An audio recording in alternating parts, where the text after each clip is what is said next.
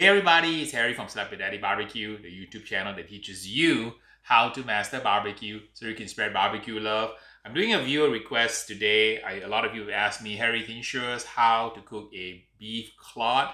We're going to do a little beef clod episode. We're going to do a rub that is Texas inspired, show you guys how to make a vinegar type of mop. We're going to cook the beef clod, which is very, very similar to the brisket.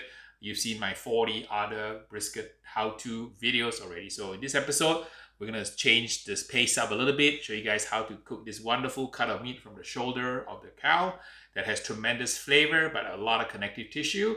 We'll do a little beef clod perfection video for you.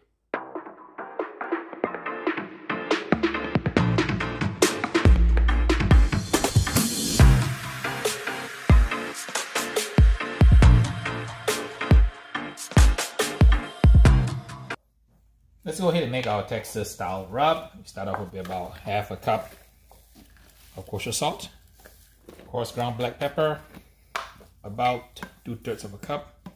If you don't like celery seed, don't put celery seed. I put celery seed for extra special black belt flavor.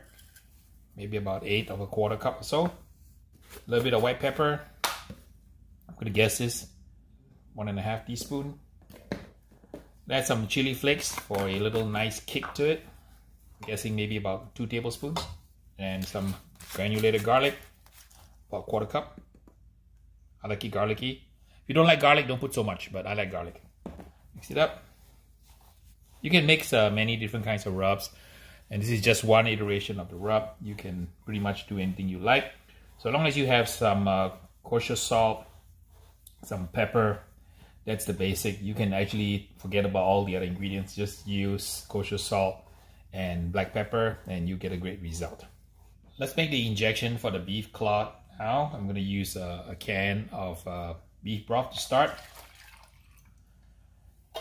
About half a bottle of any kind of dark beer. At this point in time, the saltiness is not salty enough, so you can do a couple of things. You can add salt to make it twice the saltiness of ocean water, or you can add a little bit of beef base. Since I have a beef base here, this is very salty.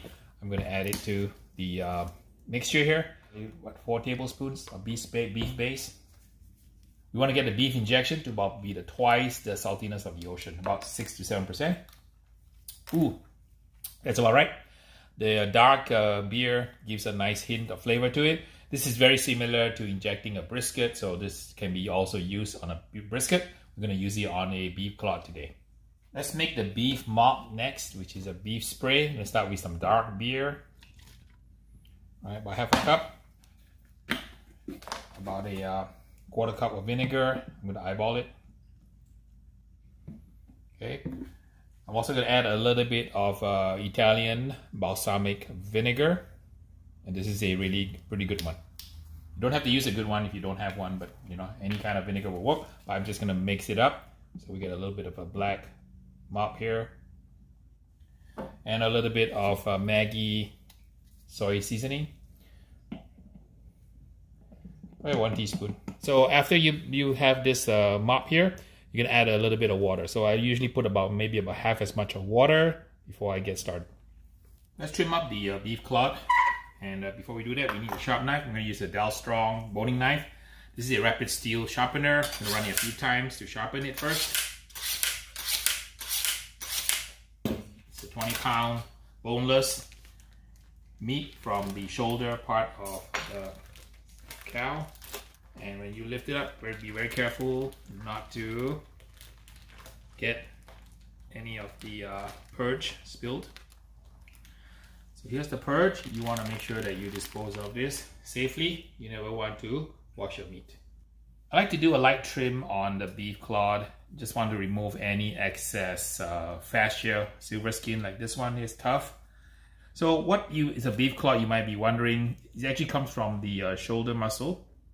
It's boneless and it typically is really huge, about 20 pounds worth of it. It's good for slow smoking, and it's not so common nowadays because brisket is all the rage now, but this is actually has intense beefy flavor, and it's got a little bit of a leaner texture compared to brisket. And you can eat it like a brisket, but it's actually superb on sandwiches. The shoulder clod is a group of muscles that can be separated and actually cut into steaks. So it's quite common to fabricate or cut the whole shoulder clod into different kind of steaks.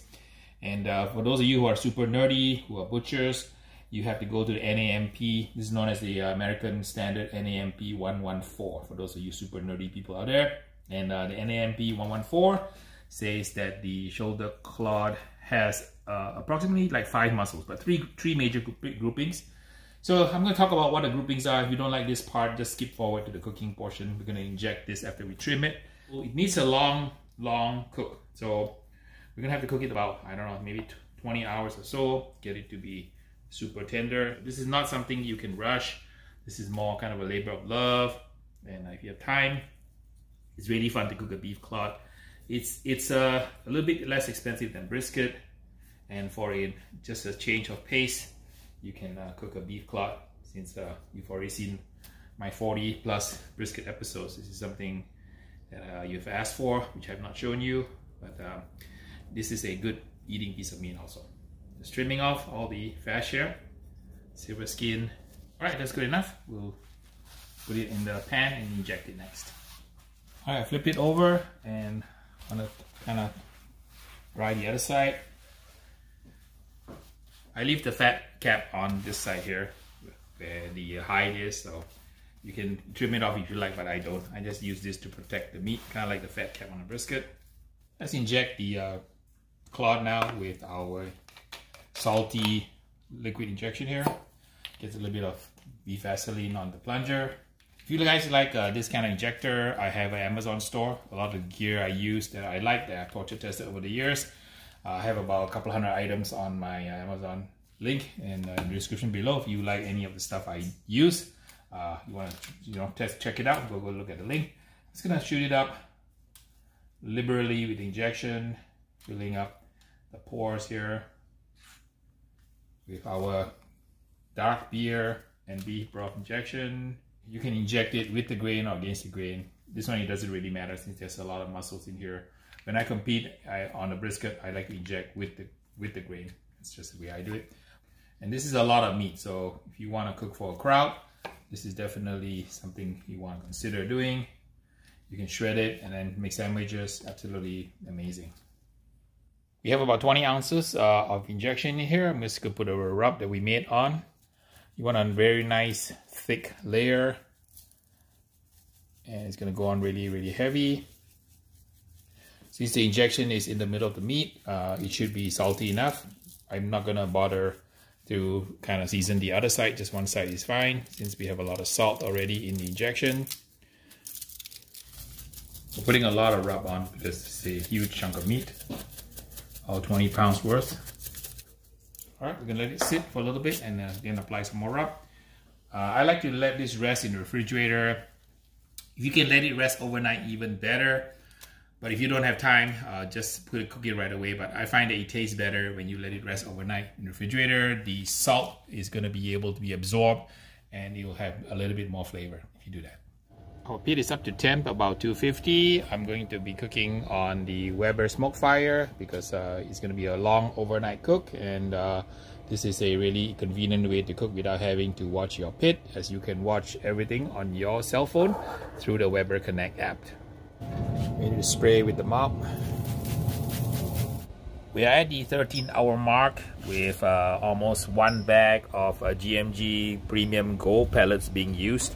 We're still running nicely at 235. My hopper is almost empty now, so it's taken a whole bag of pellets to cook the clod. As I told you many times before, when you want to check for doneness, don't rely on a thermometer. Your best tool really is going to be a bamboo skewer. So what we're going to do is at a 13-hour mark, it looks about done. I can see the crust has set. There's a couple of wet spots here, but that's okay. We're going to probe it and see how tender it is. Going to probe it. It's pretty hard still. So you want to get it to the point where the bamboo skewer goes in like it's going into a jar of cold peanut butter. All right, so I'm going to probe it. This part is pretty soft. This part is pretty soft. Hard. Very hard. Very, very hard. Soft. Hard. Hard. Okay?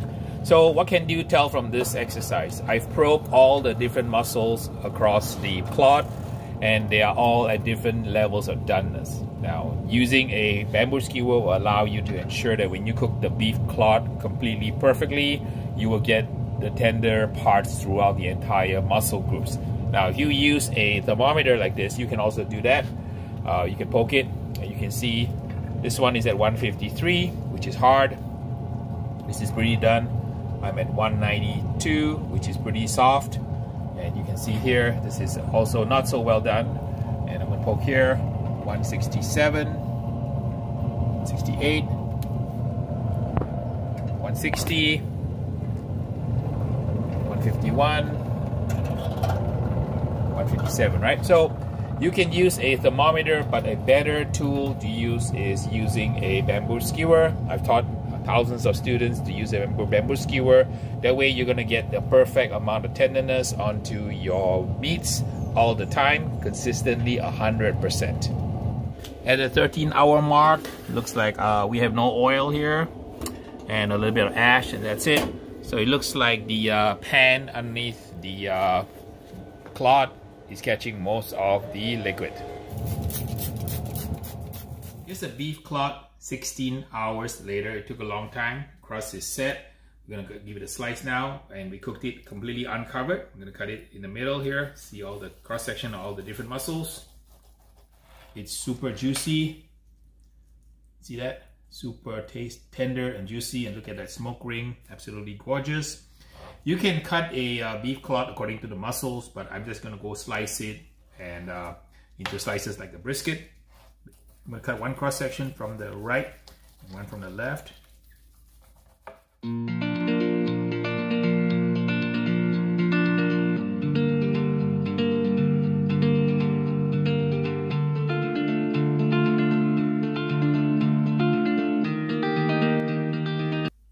Alright, let's give the beef clod a taste test. There are actually quite a number of different muscles here. I'm going to try to eat my way through a few of them to give you an impression of what they taste like. Super beefy flavor. I can taste a hint of the injection, and that dark beer with the beef broth has a really great flavor. Has a nice texture also on the inside. Delicious. Okay, let me eat this one now on this side. A little bit more tender on that side. The first sample is chewy but delicious. Try this one here. This one. Very good. So this is probably from the petite roast area. Very tasty, delicious. Let me see if you can find the flat iron. There's a little bit of a flat iron right in the middle here. Super good. Here's how you cook a beef clod. You get a lot of meat. Very strong beefy flavor. This takes a long time. This took about 16 hours to cook in the pit, around 235 degrees. I didn't want to go any higher because I wanted to kind of cook it low and slow, render all that collagen into gelatin so it's nice, moist, and tender. Mr. Beans is waiting for his share, so let me grab a couple of choice pieces for him. Let him sample a little beef shoulder clod. Alright, Mr. Beans, this is not brisket, but something new today, some beef shoulder clod. And I got you a few little samples here. Go ahead and try. Okay, go. Go, Beans. Charring down the different muscles of the beef shoulder clod.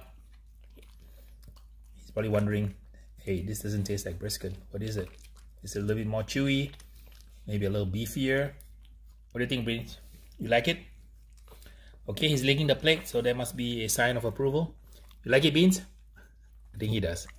Thanks for stopping by and joining me for my beef shoulder clod episode. Had a lot of fun making it, and hope you did too, watching some of the black belt tricks I used on the beef clod to get the best results.